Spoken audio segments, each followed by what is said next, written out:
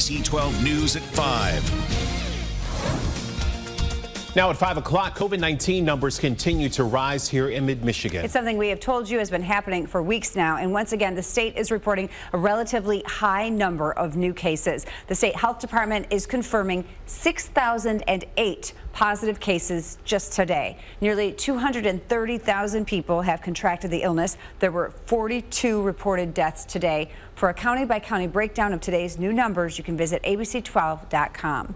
As more and more people across our state test positive for the virus, the healthcare system is becoming overwhelmed. We first told you yesterday, one local doctor says if this trend continues, we could see area gyms turning into hospitals. And one mid-Michigan hospital is already taking drastic measures to handle a surge in new patients. Our Ann Perret joining us now live to explain, and Ascension Genesys actually had to put a patient in a storage room last night. Yes, I spoke with a representative from their Teamsters union. She tells me they had to put a patient in a room typically used to store extra equipment. Let's take a look at what's forced them to get here.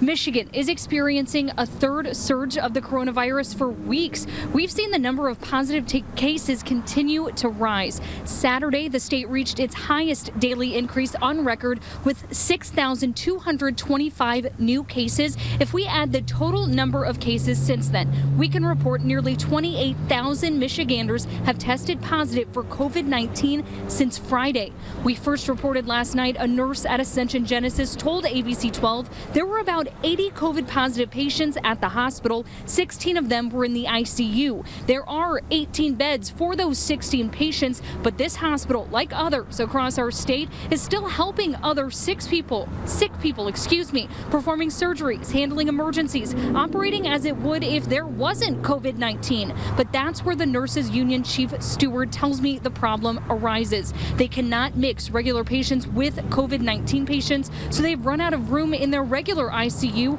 forcing the nurses to turn what's always been a storage unit for their extra equipment and extra monitors into a patient's ICU room. The chief union steward tells me this happened in March too, at the beginning of the pandemic, which is where her frustration stems from.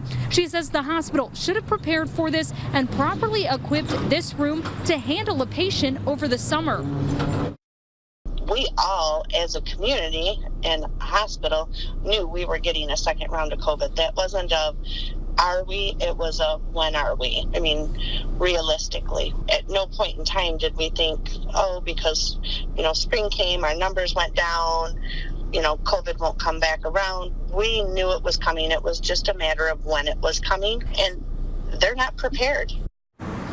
And coming up tonight at 6, I'll explain why the nurses are so worried about the patient inside that room and why their low staffing numbers are only exacerbating these concerns.